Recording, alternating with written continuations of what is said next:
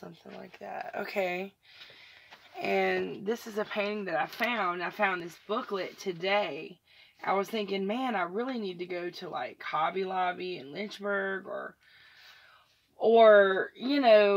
some kind of place like that, like AC Moore, Michaels, and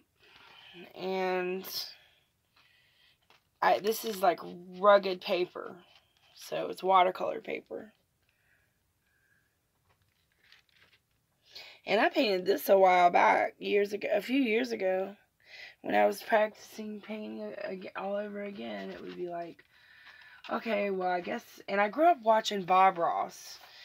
I guess I would paint a background first, and sometimes he would take some yellow ochre or some bright yellow or something, and start at the top corner with a brush that's probably about like this,